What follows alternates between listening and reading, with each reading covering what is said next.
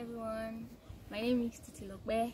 I am here to give some tips about bird watching. There are some few things you need if you want to watch a bird. We have binocular.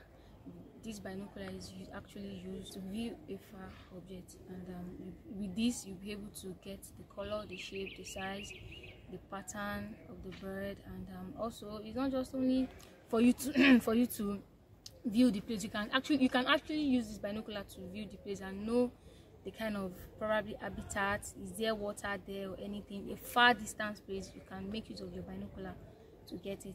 And using this binocular, you have a jotter. This is a jotter, a very mini jotter, that is a portable jotter that you can actually jot some things down, the features and everything. After jotting things about the bird, you make use of a bird guide. This is a bird guide. You can go back and check it. You check the name of the bird. With this bird guide, you'll be able to identify the bird. Okay, for those that really want to watch bird and we don't have all these things to actually see bird, and you'll be like, how will I watch a bird? I don't have access to all of these things. Well, a portion part of our house, you can have a mini garden where you clear everywhere, like where I am here. Everywhere is clear. So you plant a tree.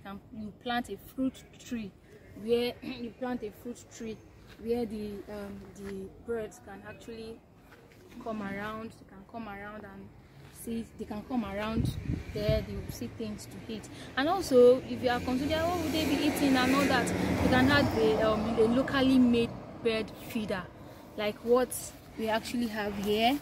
You can make a bird feeder. This is made of plastic. You can have a bird feeder. Once they see something like this and you have a grain, you can have grain, maize, different food. You can just put it inside for them.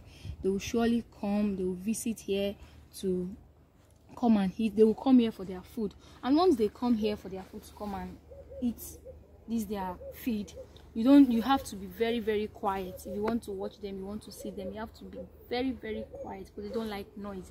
And for you to watch a bird, you really need to be very, very patient. Then once they come around, once they see you, they want to move, but once you sight them, you give them a little bit space. You see them. With that, you see how they display. You can see their colors and how they behave. You get used to them, and it's actually very, very interesting. Thank you.